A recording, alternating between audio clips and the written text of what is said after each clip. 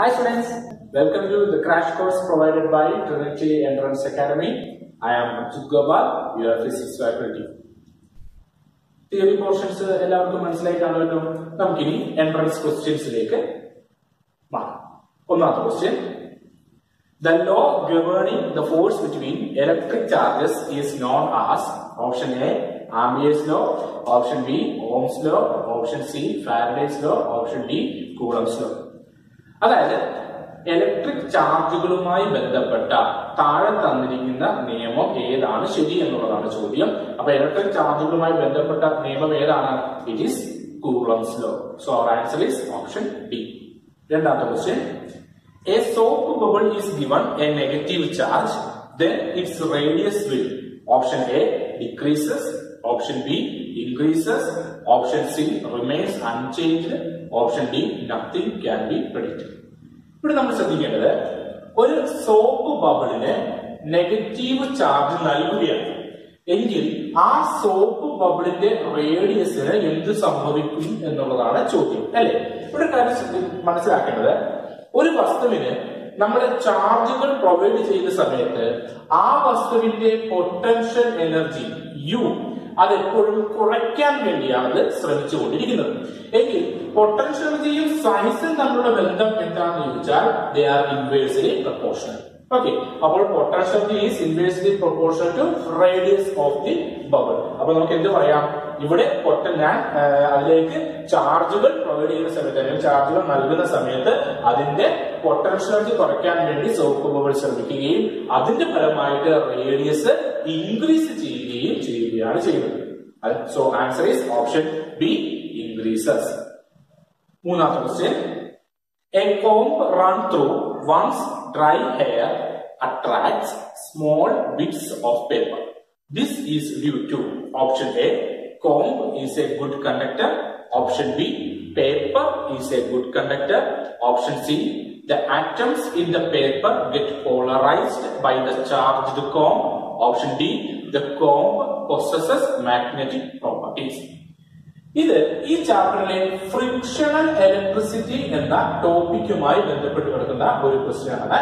അപ്പോൾ എന്താണ് frictional electricity എന്ന് നമുക്ക് നോക്കാം. ഫ്രിക്ഷണൽ ഇലക്ട്രിസിറ്റി എന്ന് പറഞ്ഞു കഴിഞ്ഞാൽ രണ്ട് insulators like plastic comb and dry hair, okay, അവ പരസ്പരം റബ്ബ് ചെയ്ത് കഴിയുന്ന സമയത്ത് ആ റബ്ബിങ്ങിന്റെ ഫലമായി അഥവാ ഫ്രിക്ഷന്റെ ഫലമായി അവയിൽ ചാർജുകൾ എന്ത് ചെയ്യും? അക്യുമുലേറ്റ് ചെയ്യപ്പെടുകയും ഒരു ഇലക്ട്രിസിറ്റി ഡെവലപ്പ് ചെയ്യുകയും ചെയ്യുന്നു. അപ്പോൾ റബ്ബിംഗ് അല്ലെങ്കിൽ ഫ്രിക്ഷൻ മൂലം ഉണ്ടാകുന്ന ഇലക്ട്രിസിറ്റിയെ പറയുന്ന പേരാണ് ഫ്രിക്ഷണൽ ഇലക്ട്രിസിറ്റി. ഇനി ഇങ്ങനെ ചാർജിലായിരിക്കുന്ന പ്ലാസ്റ്റിക് കോമ്പിനെ സ്മോൾ ബിറ്റ്സ് ഓഫ് പേപ്പറിന്റെ മുകളിൽ കൊണ്ട് വെക്കുകയാണെങ്കിൽ എന്ത് സംഭവിക്കും? ആ സ്മോൾ ബിറ്റ്സ് ഓഫ് പേപ്പറിനെ ഇത് അട്രാക്ട് ചെയ്ത് പിടിക്കുന്നതായിട്ട് നമുക്ക് കാണാൻ സാധിക്കും. എന്തുകൊണ്ടാണ് അങ്ങനെ സംഭവിക്കുന്നത്? ഇപ്പോൾ ഈ പ്ലാസ്റ്റിക് കോമ്പ് പോസിറ്റീവ്ലി ചാർജിലാണ് എന്ന് വിചാരിക്കുക. അങ്ങനെ ആകുമ്പോൾ എന്ത് സംഭവിക്കും? ഇത് ഈ പേപ്പറിൽ നെഗറ്റീവ് ചാർജുകളെ ഇൻഡ്യൂസ് ചെയ്യും. പേപ്പർ എന്ന് പറയുന്നത് എന്താണ്? ഒരു ഇൻസുലേറ്റർ ആണ്, അല്ലെ? അപ്പോൾ ഇൻസുലേറ്ററിൽ നെഗറ്റീവ് ചാർജുകളെ ഇൻഡ്യൂസ് ചെയ്യുക എന്ന് പറഞ്ഞാൽ ആക്ച്വലി ഇൻസുലേറ്ററിന് ഒരു ഡൈഇലക്ട്രിക് സ്വഭാവം നഷ്ടപ്പെടുന്നു എന്നാണ് പറയുന്നത്. അപ്പോൾ എന്ത് ചെയ്യുന്നു? ഈ ബിറ്റ്സ് ഓഫ് പേപ്പറുകൾ പോളറൈസ് ചെയ്യപ്പെടുന്നതിന്റെ ഫലമായിട്ടാണ് ഇവിടെ എന്ത് സംഭവിക്കുന്നത്? ഇവിടെ ഒരു അട്രാക്ഷൻ ഡെവലപ്പ് ചെയ്യുന്നത്. അപ്പൊ നമ്മുടെ ആൻസർ ഏതാണ്? Option C, the atoms in the paper gets polarised by the charged comb. നമുക്ക് നാലാമത്തെ ചോദ്യത്തിലേക്ക് പോകാം. The magnitude of electric force experienced by A charged particle in an electric field depends on option A, charge of the particle, option B, velocity of the particle, option C, direction of the electric field, option D, mass of the particle. ചോദ്യം എന്താണ്? ഒരു electric ഫീൽഡിൽ ഒരു ചാർജിനെ എടുക്കുന്നു. ഒരു electric ഫീൽഡിൽ ഒരു ചാർജിനെ പ്ലേസ് ചെയ്യുന്നു. ആ ചാർജിൽ അനുഭവപ്പെടുന്ന ഫോഴ്സ് എന്തിനെയാണ് ഡിപ്പെൻഡ് ചെയ്യുന്നത്? ഇവിടുത്തെ ഇലക്ട്രിക് ഫീൽഡിൽ ഇന്റൻസിറ്റി ഇ ആണെന്ന് വിചാരിക്കുക. എങ്കിൽ ഇതിന് അനുഭവപ്പെടുന്ന ഫോഴ്സ് ആണ് F is equal to QE. ഇതാണ് ഇലക്ട്രിക് ഫീൽഡിന്റെ സിഗ്നിഫിക്കൻസ് എന്ന് പറഞ്ഞ് നമ്മൾ തിയറിയിൽ പഠിക്കുന്നത്. അപ്പൊ ശ്രദ്ധിച്ചേ, ആ ഫോഴ്സ് ഇവിടെ എന്തിന് മാത്രമാണ് ഡിപെൻഡ് ചെയ്യുന്നത്? ആ ചാർജിനെ മാത്രമാണ് ഡിപെൻഡ് ചെയ്യുന്നത്. അല്ലാതെ ചാർജിന്റെ സൈസിനെ കുറിച്ചോ ചാർജിന്റെ വെലോസിറ്റിയെ കുറിച്ചോ വല്ലതും ഇവിടെ എക്സ്പ്ലെയിൻ ചെയ്യുന്നുണ്ടോ? ഇല്ല. അപ്പൊ നമുക്ക് എന്ത് പറയാം? The force depends upon only on the charge of the particle. അപ്പൊ നമ്മുടെ ആൻസർ എന്ത് വരും? Option A. നമുക്ക് അഞ്ചാമത്തെ ചോദ്യത്തിലേക്ക് പോകാം. Which one of the following is not the property of electric field lines? Option A. Field lines are continuous curves without any breaks. Option B. Two field lines cannot cross each other. Option C. Field lines start at positive charge and end at negative charges. Option D. They form closed loops. നമ്മുടെ properties of electric field lines പഠിക്കുമ്പോൾ പ്രത്യേകം എടുത്തു പറയുന്ന കാര്യങ്ങളാണ്. Field lines എന്ന് പറയുന്നത് start at positive charge and end at negative charge. പിന്നെ അവ കണ്ടിന്യൂസ് കർവുകളാണ്. പിന്നെ they do not cross each other എന്നുള്ള പോയിന്റ്സ്. പക്ഷേ അതിനകത്ത് പറയുമ്പോൾ നമ്മൾ പ്രത്യേകം പറയുന്നുണ്ട് they do not form closed ലൂപ്പുകൾ. എന്താണ് അതിന്റെ അർത്ഥം?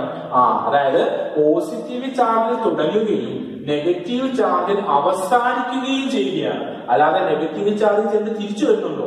ഇങ്ങനെ വരുന്നുണ്ടായിരുന്നുവെങ്കിൽ നമുക്ക് എന്ത് പറയാം? ഇത് ക്ലോസ്ഡ് ലൂപ്പ് ആണെന്ന്. പക്ഷെ ഇങ്ങനെ വരുന്നുണ്ടോ? ഇങ്ങനെ വരുന്നില്ല. അതുകൊണ്ട് അവ എന്ത് ചെയ്യത്തില്ല? ക്ലോസ്ഡ് ലൂപ്പുകൾ ഫോം ചെയ്യത്തില്ല. So our answer is option D. They do not form അല്ലെങ്കിൽ ദേ ഫോം ക്ലോസ്ഡ് ലൂപ്സ്. അതാണ് തെറ്റായിട്ടുള്ളത്. ആറാമത്തെ question. The value of electric permittivity of free space is option A 9 into 10 raised to 9 Newton Coulomb square per meter square. Option B 8.85 into 10 raised to minus 12 Newton meter square per Coulomb square second. Option C 8.85 into 10 raised to minus 12 Coulomb square per Newton meter square. Option D 9 into 10 raised to 9 Coulomb square per Newton meter square.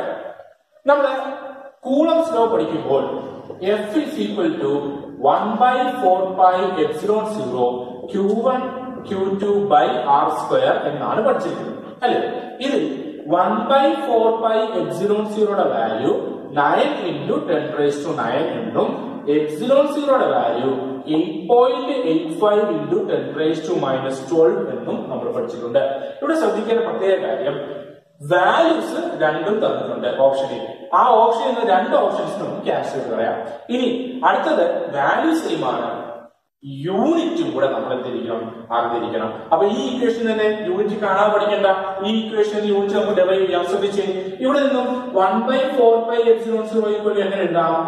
F R square by Q1 Q2 എന്ന് പറയാം. അങ്ങനെയാണെങ്കിൽ epsilon 0 equal എങ്ങനെ പറയാം? Q1 Q2 by 4 pi F R square എന്ന് പറയാം. That is Q1 Q2 ന്റെ option Coulomb square divided by Newton meter square. അപ്പൊ answer എന്താണ്? 8.85 into 10 raised to minus 12 Coulomb square per Newton meter square എന്നുള്ളതാണ് നമ്മുടെ answer. Option C വരും. Okay, so this is the answer. നമുക്ക് ഏഴാമത്തെ ചോദ്യം നോക്കാം. Two charges placed in air repel each other with a force of 10 raised to minus 4 Newton. When oil is introduced between the charges, the force becomes 2.5 into 10 raised to minus 5 Newton. The dielectric constant of oil is. നമുക്കറിയാം, എയറിലാണ് ചാർജുകളെ വെക്കുന്നത് എങ്കിൽ ആ ചാർജുകൾക്കിടയ്ക്കുള്ള force കാണുന്ന equation ആണ് 1 by 4 pi epsilon 0 Q1 Q2 by R square എന്നുള്ളത്. ഇനി ഇതിനിടയ്ക്ക് ഒരു മീഡിയം ഉണ്ടെങ്കിൽ എഫ് മീഡിയം കാണുന്ന equation 1 by 4 pi epsilon into Q1 Q2 by R square എന്നാണ്. ഓക്കെ, എങ്കിൽ ഡൈഇലക്ട്രിക് കോൺസ്റ്റന്റ് K അഥവാ എപ്സിലോൺ R കാണാനുള്ള equation F air by F medium എന്നാണ്. ഓക്കെ, എങ്കിൽ എഫ് എന്റെ വാല്യൂ എത്രയാണ് തന്നിരിക്കുന്നത്? 10 raised to minus 4. എഫ് മീഡിയത്തിന്റെ വാല്യൂ എത്രയാണ്? 2.5 into 10 raised to minus 5. ഇത് മുകളിൽ പോകുമ്പോൾ എത്രയായി? 10 raised to minus 4 into 10 raised to 5 divided by 2.5, which is equal to 10 divided by 2.5, which is equal to 4. So our answer is 4, option D. Eighth question. When a glass rod is rubbed with silk, it, option A, gains electrons from silk, option B, gives electrons to silk, option C, gains protons from silk, option D, gives protons to silk. ചോദ്യം എന്താണ്? ഒരു glass റോഡിനെ നമ്മൾ silk ക്ലോത്തുമായിട്ട് റബ്ബ് ചെയ്യുമ്പോൾ NCERT ടെക്സ്റ്റിൽ പ്രത്യേകം പറഞ്ഞിട്ടുണ്ട്, when a glass rod is rubbed with silk cloth acquires negative charges and glass rod becomes positively charged. അപ്പോൾ ആൻസർ എന്താണ്? ഗ്ലാസ് റോഡിൽ നിന്നും ഇലക്ട്രോൺസിനെ ആർക്ക് കൊടുത്തു? സിൽക്ക് ക്ലോത്തിന് ട്രാൻസ്ഫർ ചെയ്തു. So glass rod gives electrons to silk. Our answer is option B. Ondatha question. Two positive ions, each carrying a charge Q, are separated by a distance d. If F is the force of repulsion between the ions, the number of electrons missing from each ion will be. രണ്ട് positive അയോൺസുകളുണ്ട്, carrying charge Q, which are separated by a distance d. എങ്കിൽ according to Coulomb's law, F is equal to 1 by 4 pi epsilon 0 Q divided by d square എന്നാണ് നമ്മൾ പഠിച്ചിരിക്കുന്നത്. That is 1 by 4 pi epsilon 0 Q square by d square. Okay. ഇനി according to quantization principle അനുസരിച്ച് നമ്മൾ മറ്റൊരു കാര്യം പഠിച്ചിരിക്കുന്നത്, total charge can be expressed as the integral multiple of A fundamental unit of charge E. അങ്ങനെയാണെങ്കിൽ Q is equal to plus or minus n, അല്ലെങ്കിൽ ഇവിടെ എന്ത് പറയാം? n into e എന്ന് പറയാം. ആ വാല്യൂടെ സബ്സ്റ്റിറ്റ്യൂട്ട് ചെയ്ത് എങ്കിൽ F is equal to എഴുതാം 1 by 4 pi epsilon 0 ne the whole square by d square. Okay, ഇതിൽ നിന്നും ne the whole square എങ്ങനെ എഴുതാം? 4 pi epsilon 0 into F divided by d square എന്നെഴുതാം. 4 pi epsilon 0 d square into F. എന്നിട്ട് ഇതിൽ നിന്നും n square equal to എഴുതാം 4 pi epsilon 0 F d square by e square എഴുതാം. എങ്കിൽ n ന്റെ വാല്യൂ എന്ത് വരും? root of 4 pi epsilon 0 F d square by e square, which is the answer. നമ്മുടെ ആൻസർ ഏതാണ്? Option D. പത്താമത്തെ question. When a body is earth connected, electrons from the earth flows into the body.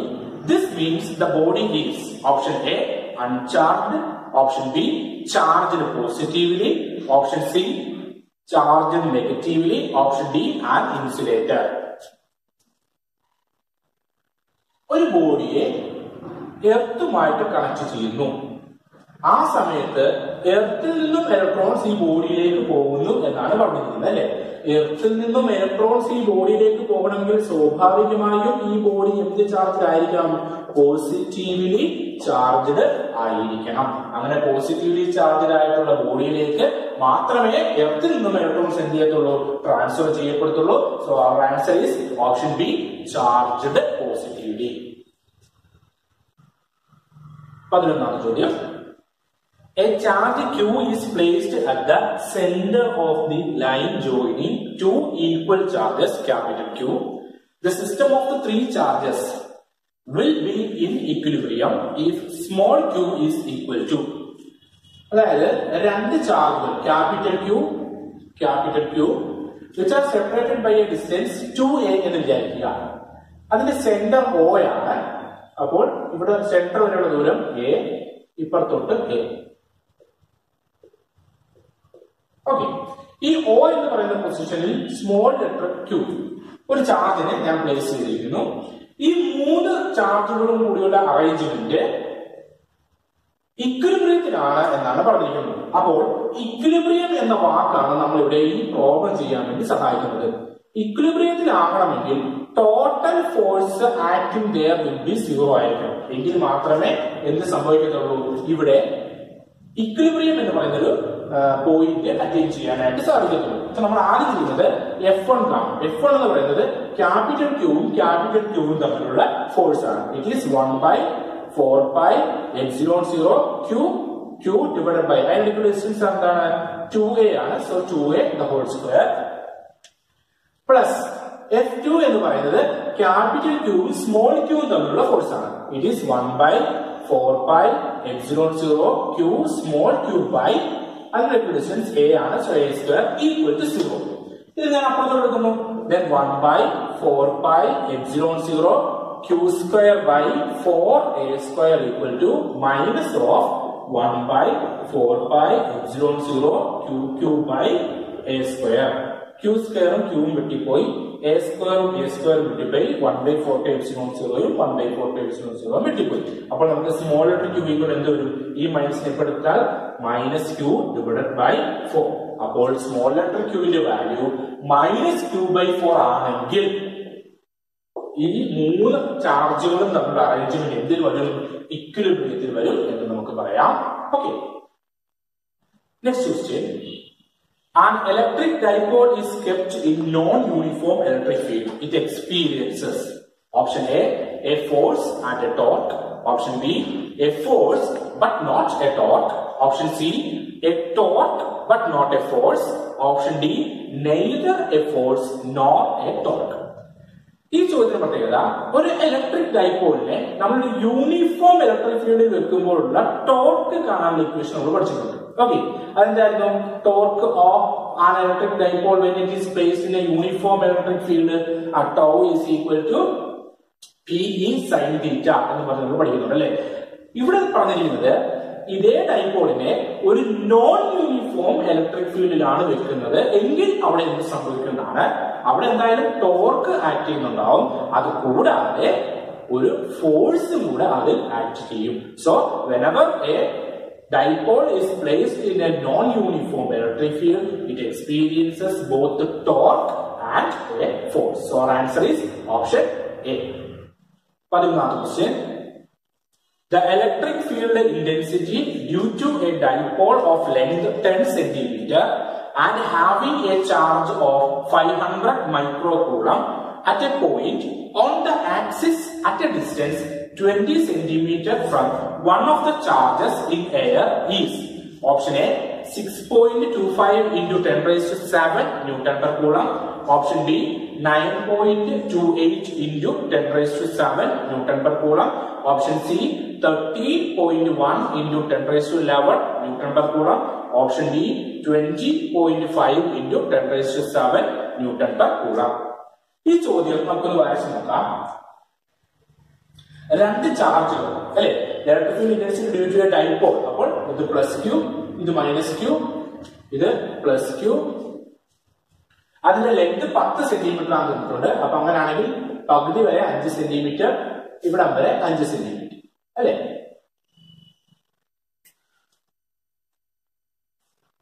Charge 500 micro coulomb ആണ്. -500 micro coulomb +500 micro coulomb.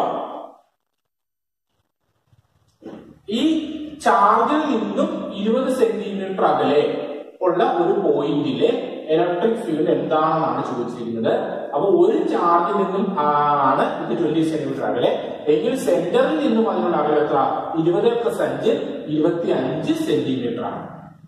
Okay, എങ്കിൽ electric field intensity on the axial line കാണാനുള്ള equation എന്തായിരുന്നു, 1/4πε0 2px by x square minus a square the whole square, which is equal to 9 into 10 raised to 9 into 2 into p equation q into 2a into x divided by x square minus a square the whole square.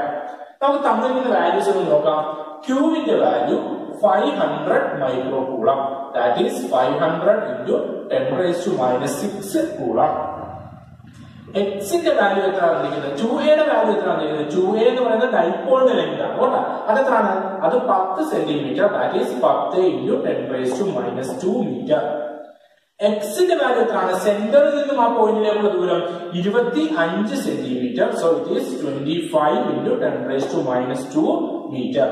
ഈ values substitute ചെയ്ത് that is 9 into 10⁻9 into 2 into ക്യൂവിന്റെ value 500 into 10⁻⁻6 into 10 into 10⁻⁻2 into എക്സിന്റെ value 25 into 10⁻⁻2 the whole divided by 25 into 10⁻⁻2 the whole square minus 5 into 10⁻⁻2 the whole square അതിന്റെ square.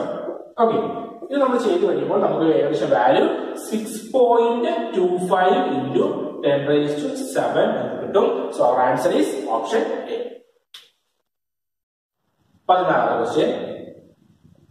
8 dipoles of charges of magnitude E are placed inside a cube.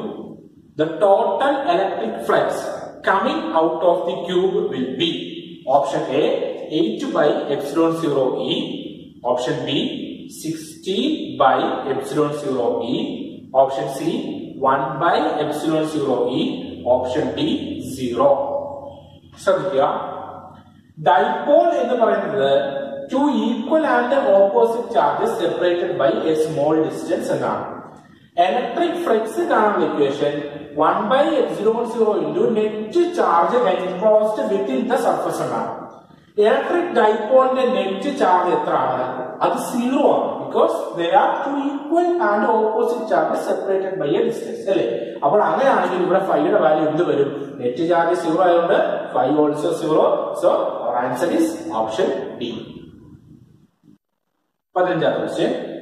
Gauss's law should be invalid if option A there were magnetic monopoles, option B the inverse square law were not exactly true, option C the velocity of light were not a universal constant, option D none of these.